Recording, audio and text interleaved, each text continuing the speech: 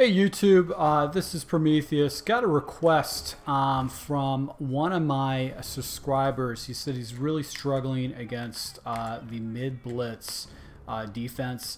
I want to show you basically a couple of ways to go and break this down, but I'm also going to show you ways to actually beef up your mid blitz with some minor adjustments. So a lot of times the double A gap defense is a very good defense to go and use against someone for pressure, and the primary reason is that it's a very simple setup. It's probably one of the best defensive setup blitzes, the most consistent blitzes in the game, and it has been for years.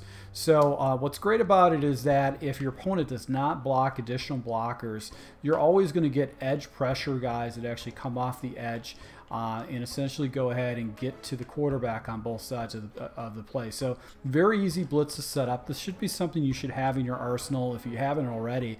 And it's a good defense to use in passing situations. Now I'll talk about why this is not one of the best defenses in general to use against your opponent, because there are actually some major issues. But basically to set this defense up is pretty simple. Basically what you're going to do is man align.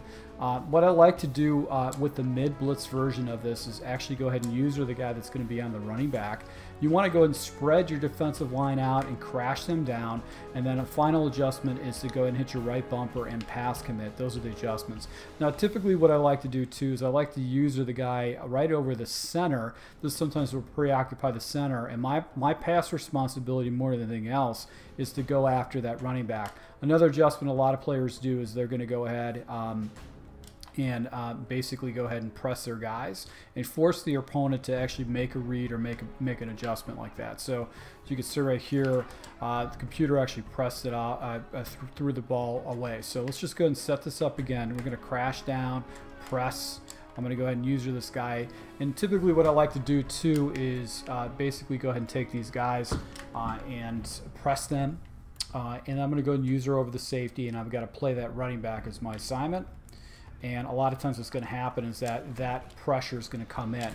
Now, here's the problem with this defense is that it does make it somewhat difficult for you to run this defense, where you actually have to make fast decisions and actually go ahead and cover guys a lot. So you have to quickly determine whether this running back is going to go out or you're going to go ahead and stay user. So that's one of the disadvantages with this defense, but it makes it very difficult for the CPU to make a choice. So you can see the pressure was on. The guys were coming down and actually getting rid of the ball. The CPU made the right decision, right, in this type of situation. But you could see, look at these guys are actually coming down, and they're going after the quarterback. So if you're playing against someone who really doesn't know how to make really good decisions, right, like that, that definitely could put you in a situation where you can get some easy turnovers. So that's what's cool about this defense. Now let's go ahead and talk about what you can do on offense against anybody that uses a double A gap defense. But I want to show you one other thing too. You could set up the same type of a defense with a coverage defense too, by making the following adjustments. So all you're basically going to do is you're going to go and switch into a coverage defense. You're going to spread your defensive line out. You're going to blitz all, which means you're going to take that those linebackers and put those guys in. We're going to crash down, and then we're going to pass commit. And I'm just going to go ahead and take this guy that's supposedly covering the running back and just hover over the center. And a lot of times what's going to happen is now you've got zone coverage, and this is going to mess up your opponent's reads. So this is a defensive strategy a lot of top Madden players use with their defense. Is basically what they'll do is they'll use a zone defense just to try to mess up their opponent's reads a little bit and just try to leverage that into their scheme right here. So right here the computer actually makes a good read. I think he might have blocked more, but let's take a look at the instant replay, see why this guy got enough time and didn't get blitzed. It looks like no, he didn't block anybody, but you could see this guy is actually coming in eventually. He's going to get clean eventually. So if I would have usered this correctly, if I would have stayed closer down in the box, I might be able to pick off these two little spot routes that actually he threw correctly into. But you can see that's what forces opponents to make adjustments. So let's go ahead and run this mid blitz. I'm going to switch sides.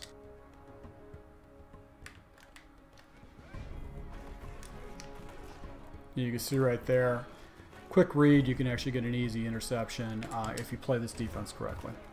So if I'm playing this, if I'm actually playing against someone who's running a lot of mid blitzes from me, basically what I need to do is understand that if he's playing man coverage, I need to have basically man beaters. And if he's playing zone cover, or if he's playing zone, I just have to look for the seams. So we can basically pop a slant streak route against him. So slants are going to be susceptible to this, where you can just go and pop that for a big completion.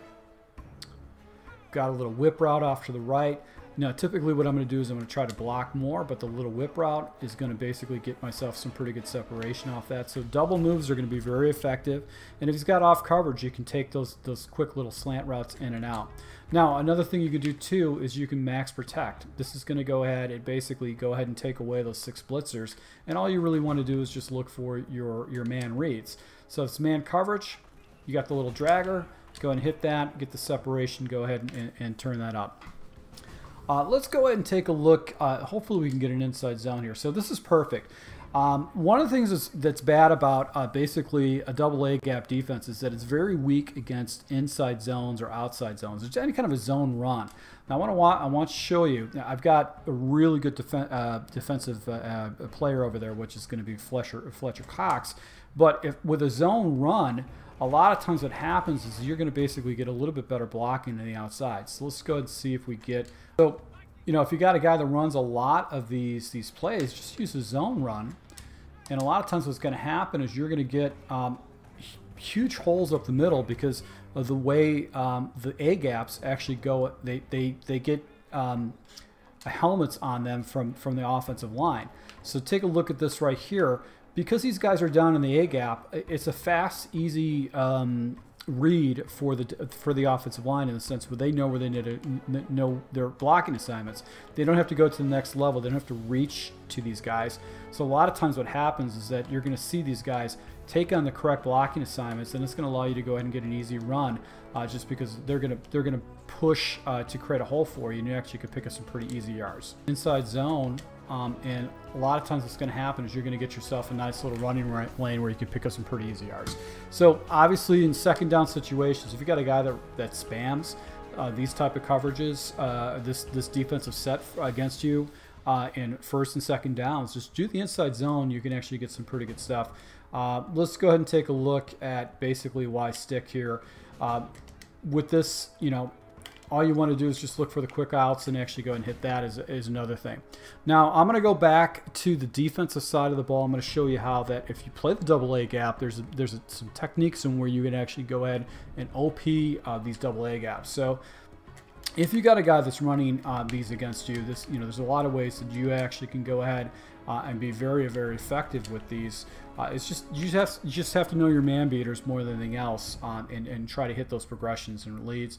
And if you block, more guys, it's going to give you more time. So if you're struggling with this, I would definitely stay out of basically a wide set. But if you choose to use a wide set, basically use quick routes that you know you can go and get rid of the ball very quick and get separation against your opponent. So that's just another thing you can do.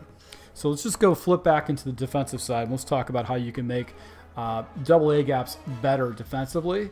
So it forces your opponent to really compensate for it and put you in a better situation. All right, so basically a concept that you can do against your opponent is what I refer to as +1 blitzing. So with this type of defense, if he blocks his running back, that means he's going to have 6 people to go ahead and take on the 6 blitzers. So in other words, that line is set to go and negate that blocking scheme. So what you can do is you can go ahead and take your defender and read the running back and determine if you want to go ahead and manually blitz in to basically go ahead and turn it into a 7-man blitz. This is what we call +1.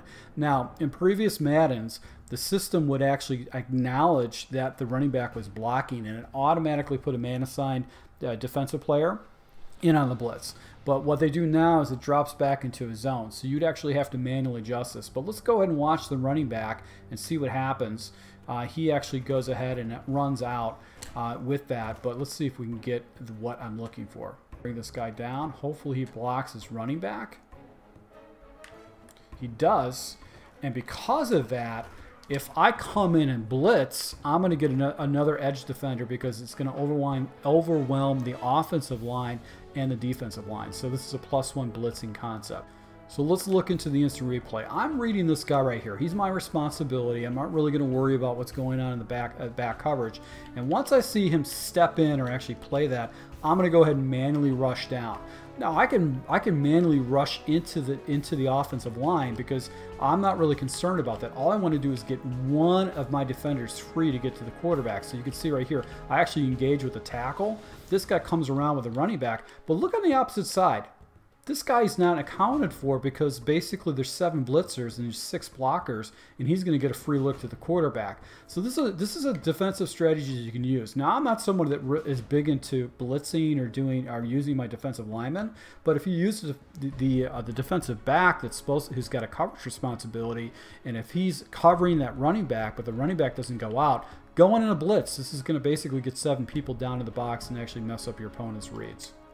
So just going to go and spread this out. We're going to do this. We're going to press our guys down. And I'm going to go ahead and watch that running back and see if this running back comes out.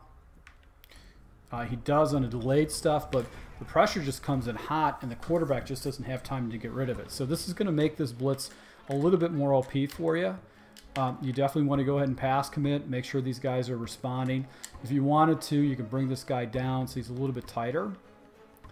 And we're going to go ahead and take this guy, and we're going to blitz in if the running back doesn't go out. So the running back does go out. He does a little angle route. That's a perfect route against the user, is an angle route, because especially if you mix up a flat. So we're going to user this guy off this edge right here. And you can see right here that he's going to have to get rid of that ball quick, and that's going to be very difficult for him to do that. I'm going to show you some instant replay, what we're looking at previously. Is that I'm watching this running back right here, and if the running back blocks, I'm coming in, because look at this guy off the edge. He's coming in clean. He's going to get in here clean with the +1 concept. So is it a perfect defense? No, but it's a good situational defense that you can throw into your scheme to make these a little bit better. He actually just turns around as quickly as the ball is let go. But this is a good defense to go and jump into to basically beef up your mid blitzes. So how do you beat it? Inside zone plays, running plays are actually going to be very good. But you also have to have double moves, and sometimes you just have to max protect. You're going to have to block 7 and have a double move, or basically routes that you know are going to beat man coverage, or basically beat man coverage over the top. So going to lab, I would lab this defense. Personally, just to see, hey, these are the pros and cons and stuff like that. This is gonna work best for me. Is it gonna work best for me? But these are just from little strategies. So once again, my subscribers, thank you for your support, guys. If you have any other questions or stuff like that, you need help with it, just let me know. I'll be rolling out more offensive defense tips to take a game to the next level. So thank you for support. Until next time.